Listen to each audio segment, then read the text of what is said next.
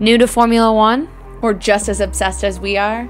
Welcome back to another episode of Formation Lab, where we teach you all the dirty details that you need to know to be the best Formula One fan that you can be.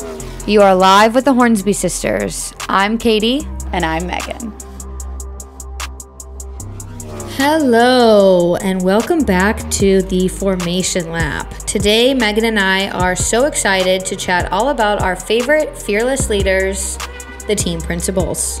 I can bet that many in Formula One would claim to have the toughest, most responsible, or the most tedious job in the organization, but I can guarantee that team principals have the strangest, most insanely complex role in the whole team, if not in the whole world of sports management. Outside of the drivers, the team principal is the most visible to the general public. That has only been further heightened by the rise of Drive to Survive, where we see the personalities of the team principal in full view for everyone to see. The good, the bad, and more often than I would have thought, the ugly. Previously, the role of team principal was the team owner. So the team's personality was always tied to who the character of the team principal was. Now the team principal is almost always a hired role. Unless you're Toto Wolff, who owns 33% of Mercedes Petronas Formula One team, who is the team principal and CEO. At its root, the simplest definition of the role of team principal is it's the person who is in charge of a certain constructor during each race weekend. Like a CEO of a company, they run the team. It's more complicated than just being a CEO because they, in fact, report to a CEO of a larger company. McLaren is a perfect example of this. Zak Brown is the CEO of McLaren and Andre Seidel is the team principal. So Andre reports in to Zak Brown. McLaren is a little bit of a weird structure though, as we see Zak Brown being almost more visible than Andre Seidel. But they work beyond just the race weekend. They are in charge of technical, marketing, sporting, PR, management, communication, human resources. They do a little bit of everything, and they are always in demand. That's why it's so hard to fully explain what exactly a team principal does, because they all do the job slightly differently on top of having so many different roles. Christian Horner is very different from Matteo Binotto, who is very different from Toto Wolff, who is very different from Andre Seidel. But it's all about adapting to what the team needs at any given time and any given place. You're running a team of anywhere from 200 to 500 to 1,000 employees as you are navigating the globe. In the majority of constructors, the team principal is the face of the team, with a significant part of the weekend devoted to multiple media sessions. Within the weekend, we see them participate in the FIA Friday press conference, TV interviews, post-race sit-downs, one-on-one interviews, and less formal huddles outside the garage, the paddock, and the press areas. They're almost always talking to each other. I think that's one of the coolest things that we see in Drive to Survive is the conversations that they have between the team principals. The whole weekend, the goal is to present the team to the world in the best possible light. They get to celebrate the highs and the lows, and they are the first response to the criticism and the praise that the team receives. In terms of intra-team workings, they go to briefings, they meet with the engineers, and they are solving problems. In outer teamwork, they are meeting with other team principals, like I mentioned. They're politicking around the paddock, and they're being nosy. They're here, and they are causing kerfuffles between the teams themselves. On race day, they are seated at the pit wall. They are listening to the general channels, their pit wall channel, where big decisions are made on race strategy, and we very rarely hear them on the radio communications during the race. Every once in a while, when it comes to team orders, they'll have to speak up, but most of the time, they're just congratulating or delivering news that is unfortunate. They often let the race engineer for that driver really deliver the news. So outside of race weekend, what are our team principals doing? Like we said, they have many roles. Let's start with one prominent role that they have, marketing. At the end of the day, they are the public face of the organization outside of the two drivers. That's why we most often talk about the drivers and the team principals when referring to a team. They're in charge of marketing, hospitality events, speaking engagements in the Paddock Club, dinners, social engagements, promotional engagements, sponsorship engagements, everything that has to do with presenting the company in the best light possible, the team principal is intrinsically involved in. Outside of marketing, they are functioning within a larger team that is often working in many different locations, in many different countries, in many different time zones, with many different cultures. So it is a lot to balance on a global scale, which requires that they really be essentially removed from day-to-day operations. That's why most teams have a team manager or a sporting director that is responsible for the day-to-day operations of what's happening in the garage, while we have senior engineers and a racing director who's in charge of actually running the cars, on top of a CEO, which is running the business, and sometimes even a factory manager, which is in charge of what's happening back at race base. Intrinsically involved in all of that is the team principal, who is constantly aware, watching, and keeping an eye on everything that's happening in each of those different sectors. Back at the factory, they're responsible for 100+ specialists, many more if you're Mercedes and Red Bull, but they're all going around during those non-race weeks or the off season, having individual meetings with those different groups, meetings with the managers independently, meeting with each specific sector. The goal is to really have the team principal aware of what's happening day to day, but not actually dealing with the day-to-day operations. A massive part of being in control of all of these different specialist groups is dealing with the budget, which is just getting more and more and more difficult as we see the cost caps coming into effect. They're responsible, in conjunction with their CFO, to allocate money based on the needs of the greater team. With that, they have to balance the needs of marketing as opposed to engineering, as opposed to innovation, and making sure that every segment is able to optimize the budget they're given. Okay, so Megan and I are just going to spit back and forth on what we even think makes up a good team principal. And I think the first thing, the most important thing, is communication and social skills. They, like you said, Megan, they're working with hundreds of thousands of people in different cultures all over the world. And they've got to be able to communicate between those people and their team and everyone involved. I think it's a constant balancing act between making sure that you're doing right by all the different race locations. I mean, I always think about Haas, whose home base is in the Carolinas. They have a small contingent in England, and then they themselves are just like a walking contingent around the earth. So how are you managing all three of those things, different time zones, different leadership styles in all of those locations, and having to talk to people all the time? Yeah, I feel like their phones have to never be off. They're always constantly communicating. It's a full-time job. I think Gunther Steiner even said in some article, I was reading it forever ago, he was like, my office is wherever I am with my laptop, whether that's in an airport, a hotel, in a car. It's a job that never actually stops, which I think we see in Drive to Survive, right? Yeah, we do. We do see that. We see that they're always on the move. They're always in communication. They're always talking. They're always taking meetings. I would say it's probably one of the hardest jobs in the world. Definitely in terms of having to have your hand in so many different aspects at the same time. Which I think, and that goes back. Oh, sorry, you go. No, go ahead. Keep going. I was going to say, it just reminds me of what Otmar Schaffnauer has said. Because currently right now, Aston Martin is doing so much work to invest in their facilities.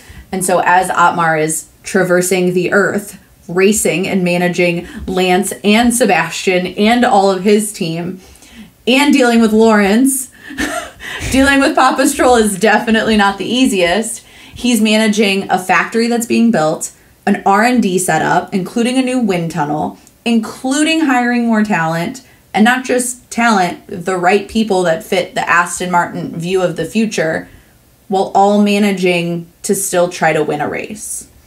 Yeah, it's incredible. I don't know how he's in 5 different places at once. That's what I feel like you have to be. And in that sense, where you've got the CEO, who I would guess is very hard to please, you've always got to be on your A game. I can't imagine daily interactions with Papa Stroll and how terrifying it would be to get a phone call from that man. I would feel like I would always be ready to be fired. Every day. Live Every in day. constant fear of being fired. But I don't actually think that he's like a bad dude. I just think he's very tough. He demands Very tough. excellence. And I think that is one of the most important things is your relationship with your CEO. I could not agree more with that, especially because we see so many good examples of when it works. And we see some examples of when it maybe doesn't work so much, which True. which can cause some team principals to disappear and new ones to replace them emerge. Yes. No. I think when it works well, it works really well. And my greatest example of that would be McLaren. I think Zach Brown and Andre Seidel work really well together. I think they show that throughout Drive to Survive and how they talk about one another and how they acknowledge and respect each other. But I can also see where it could go very, very wrong. Yeah, and that kind of leads me to my next one that I was going to bring to the table is you have to be a quick decision maker. It's a quick moving sport if you haven't picked up on that already, and you have to be smart. If you weren't aware, if you weren't aware, and you just have to be smart and make quick, sometimes lasting decisions, and luckily they are able to access their wealth of knowledge from their incredible backgrounds in motorsport. I would say Christian Horner is one that is phenomenal in making these quick decisions. On the pit wall, he sits next to Will Courtney, Red Bull's head of strategy, and you can always see them chit-chatting back and forth.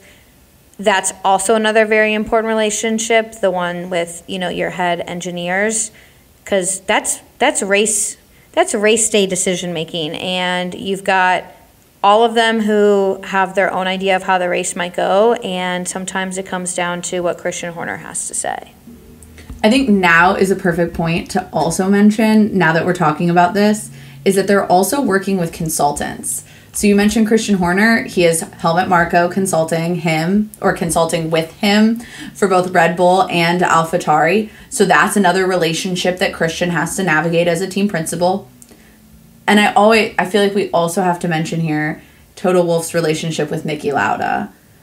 Because while Toto is the CEO and the team principal, when Niki Lauda was alive, he was Toto Wolff's team consultant, but he was also Toto Wolff's best friend. Yeah, and so right-hand man. I think that right hand, they had dinner tonight. They had dinner together every night. They were always talking about racing and working with a consultant who you trust with all of your race decisions, but you're still ultimately responsible to the larger team. Having that consultant have a good team, that's a lot of relationships that you have to navigate. And it's a lot of male relationships that you have to navigate. Yeah, which I don't know if I want to say that in the podcast.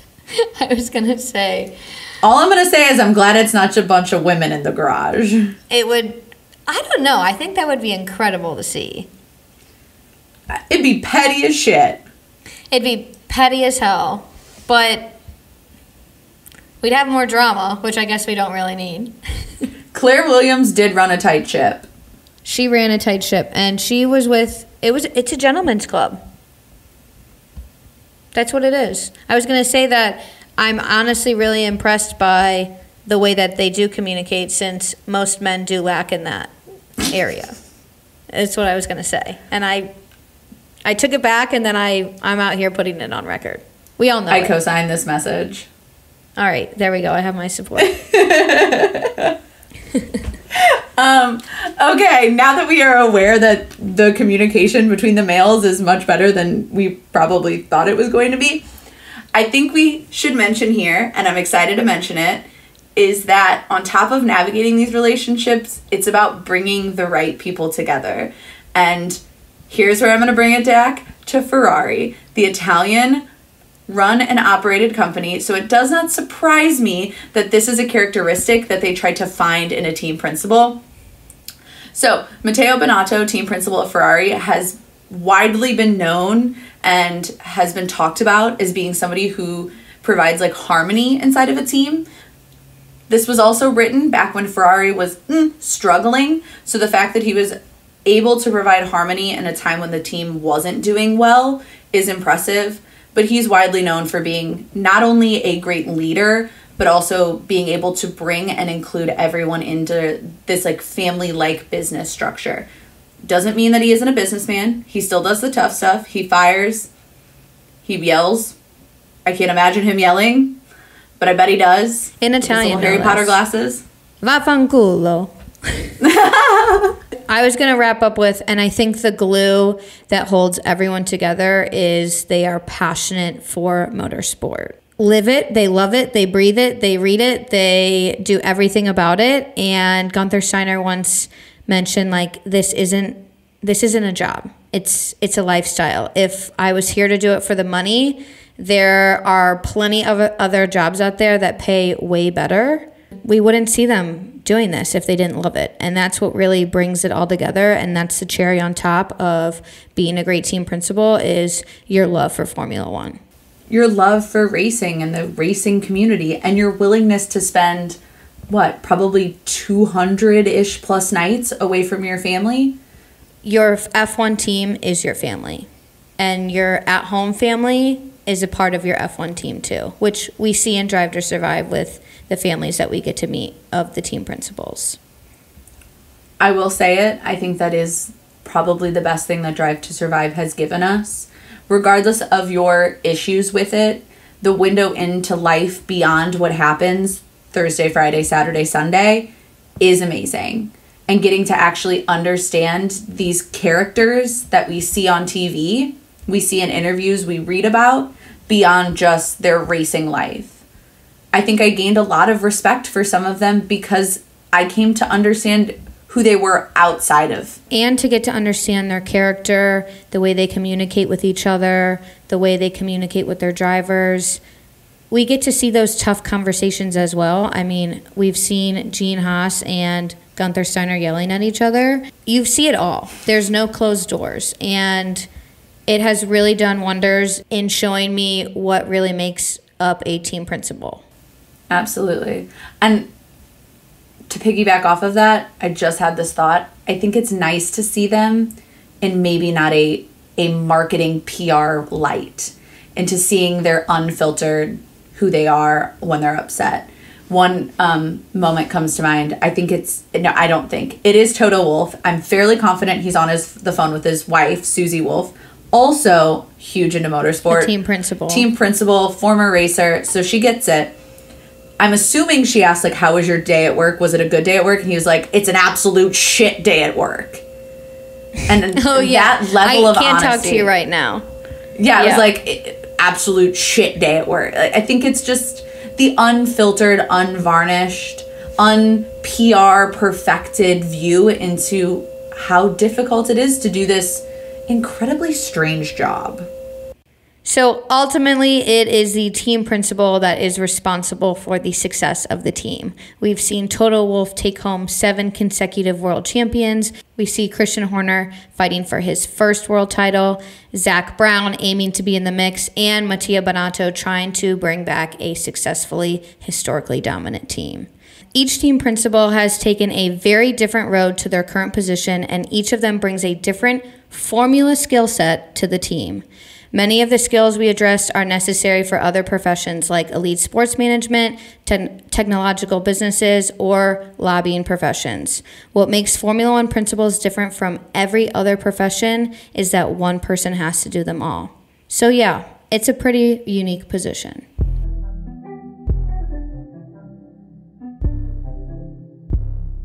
Thank you so much for listening to another episode. Don't forget to subscribe and follow us at Dirty Driving Pod on Twitter and Instagram.